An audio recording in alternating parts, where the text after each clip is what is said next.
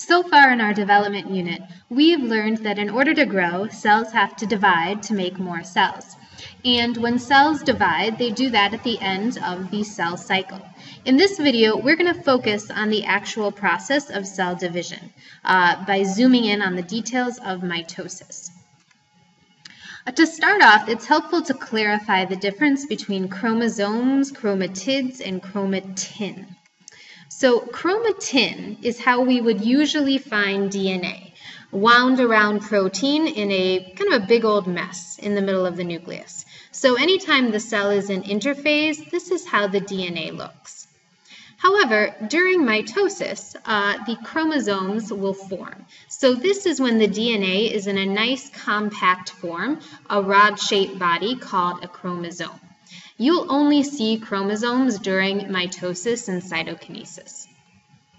Now, chromatids will form after S phase. Chromatids are simply connected identical copies of the chromosomes. So in this picture, here's one chromosome, but it consists of two sister chromatids. Here's one chromosome consisting of two sister chromatids. So in both cases, these are nice and compact, but here the chromosomes are doubled, here the chromosomes are not. So what's the role of mitosis? Why is it so important? Well, it's a type of cell division that produces identical cells. And the process ensures that daughter cells will receive an exact copy of a genetic information. And this is important if you're growing. New cells need to have the same instructions as the old cells. And so mitosis is the basis of growth, repair, and asexual reproduction in eukaryotic organisms. So now let's find out how it works. How do we go from one cell to two identical cells? So remember that mitosis is only a small part of the cell cycle. It happens after interphase. So right now we're going to zoom in on this little slice of the cell cycle. And we're going to see that M phase, mitotic phase, consists of even smaller phases: prophase, prometaphase, metaphase, anaphase, and telophase. So all of these steps are found within this little slice of the cell cycle. Let's take each phase one at a time. So prophase is the first step of mitosis. And here a few interesting things happen. First of all, the chromatin is starting to condense into chromosomes. We can start to see the rod-shaped bodies. Also, the spindle begins to form. And in the case of animal cells, you'll also see the centrioles at either end of the spindle. Prometaphase follows closely after prophase, and here we can see that the chromosomes are now fully condensed into their rod-shaped form. We can also see that the nuclear envelope that surrounds the nucleus is disappearing. And finally, the spindle is attaching to the centromeres, the center of the sister chromatodes. This is followed by metaphase. I like to think of M for middle because in metaphase, the chromosomes, made of sister chromatids, are lining up in the middle of the cell.